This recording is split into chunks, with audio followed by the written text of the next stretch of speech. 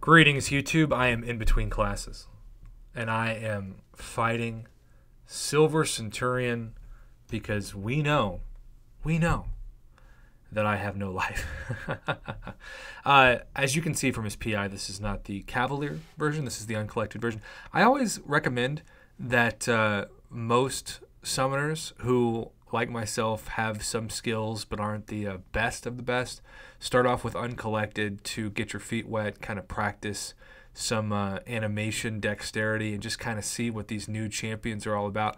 Jumping into Cavalier, to me, is like jumping into the deep end when you haven't swam in the kiddie pool before. Not that uncollected is a kiddie pool, because it can still make you wrecked, and Lord knows I have had many erect fights in uncollected before. But my goal with these videos is to not just win the fight ultimately, but to show you what to expect in uncollected, and kind of even as far as the animations are for everything. So he's got thermal lock, he's got defensive ability accuracy lowered 40% under the effects of incinerate, mystic conditioning 2, static defense quick spark.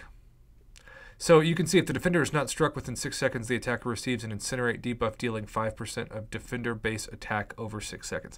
So because of that, I'm going to bring in my MVP Red Hulk. And we're just going to see how Red Hulk does in this fight. And I might actually want to get those incinerate charges. Pretty cool animation right off the top. Look at those flying, what do we want to call them? Planes? All right, we're going to check out the special one first. Unless he doesn't attack. Okay, there we go. Special one. And check out incinerates. I just absorbed them all, y'all. I just absorbed them all. Now the lock is ready. So now I am getting some shocks, and those I cannot incinerate, or those I cannot absorb. Okay. So pretty interesting mechanics. I can tell, because how many people are shock and incinerate immune? Not many. I can tell he's going to be a problem in that regard on defense, or at least could be. I've been wrong before. But you can see, I really want to, let's test out his heavy. Show us his heavy. There we go. Okay, interesting. Okay, so let's check out the special 2 now. See if we can learn how to dex it. I have not received much damage at all. It's not like I'm playing any certain way. Okay. Multiple hits, which is taking about 50% of my health. And then he's down. Red Hulk for the win. Okay. So, I mean, the title of this video is going to be Red Hulk for the win against Silver Centurion. My biggest advice is to bring somebody in like a Human Torch. You know, somebody who incinerates actually help.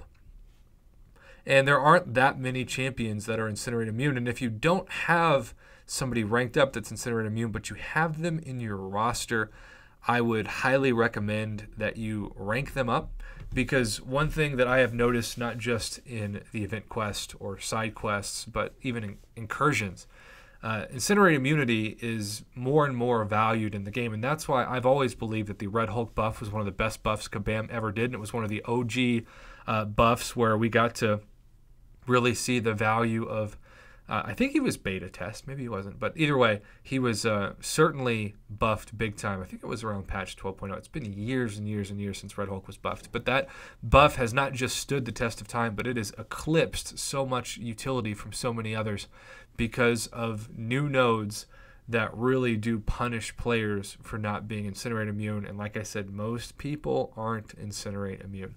So bring in Red Hulk if you have him, or somebody else that you think can be either immune or even absorb. Because Red Hulk isn't just incinerate immune. He actually absorbs it and gives himself a heat charge, which is just fantastic. So Red Hulk for the win against Silver Centurion. That's the takeaway from today. I hope you enjoyed this video. Most importantly, I hope that it helps you when you fight this boss. I don't care if it's uncollected, Cavalier, Master, whatever. It's for everybody to hopefully gain that knowledge.